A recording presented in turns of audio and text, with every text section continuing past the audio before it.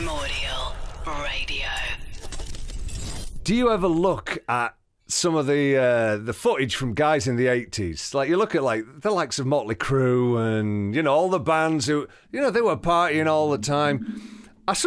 Especially now that I'm no longer 24, I look at that and go, how the shit were you doing that and staying up all night and running about on stage? I'd have fallen over and had a coronary. Oh, absolutely. And, you know, it's funny, like, I'm such a homebody now. You know, I'm on the road all the time, but I get off stage. Let's say I get off stage at 10:30. You know, I help, you know, my guys load out on my solo tour. You know, we're all in the trailer, packing stuff, rolling cables, putting stuff in boxes, putting it in the trailer.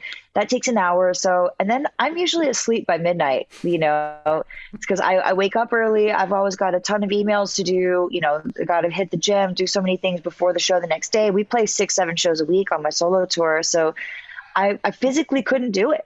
I couldn't, you know, I don't drink anymore. But even if I did, I couldn't stay up like that if I tried because I have so much to do. You know, I think a big difference is musicians in 2021 and beyond, you know, we need to be entrepreneurs as well as being musicians. There's so many responsibilities, the social media, the content, you know, the press and interviews, you know, signature products. You know, I have so many different, I have my online guitar lessons. I have a Patreon page. I have a fitness challenge that I do. Like, there's so many different facets to being a musician and entrepreneur. And these days, like, you just can't do it. You know, in the 80s, you're talking about Motley Crue partying and stuff. They weren't worrying about content for their TikTok or their Instagram. You know, they're just living life. That is one of the ways in which the world has changed, hasn't it? They went on tour, they got wasted, did a show, back on the bus, and that was it. Oh, we've got a radio interview to do. Oh, okay, fine. Right.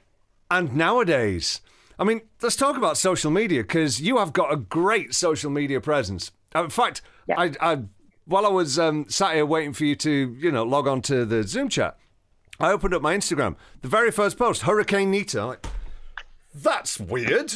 How much time would you say that you dedicate to, you know, building and maintaining your social followings?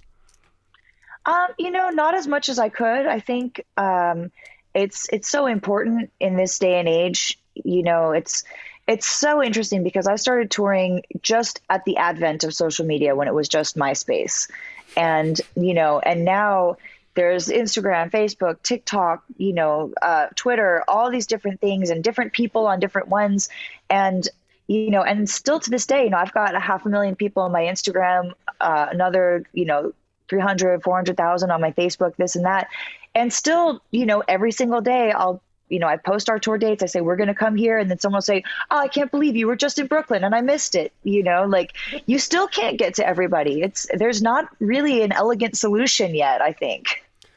Well, there is an elegant solution, but we abandoned it. It's called websites. It's like, I have a website. All the details are there.